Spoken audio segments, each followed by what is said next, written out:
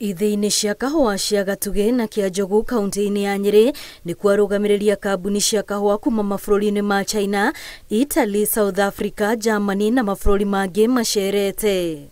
Icera-inĩ rĩrĩ nĩ matarĩirie ũrĩa magucĩrĩirio nĩ kahũa kuma gũkũ bũrũri-inĩ, kuona gakoragwo karĩ ga gĩkĩro kĩa igũrũ, ũndũ ũrĩa ũtũmaga onao makorwo magĩkagũra na thogora wa igũrũ.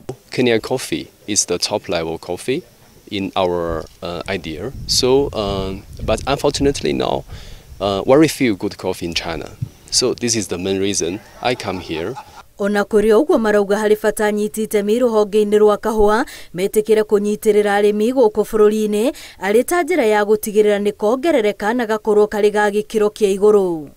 The problem in Kenya tends to be that we end up paying very high prices and farmers actually earning relatively low prices. So the difference between what we pay for Kenyan coffee and what farmers get is very high in compared to other countries. Really hoping to bring more benefit to the farmers, because even China is a very big, country in farming.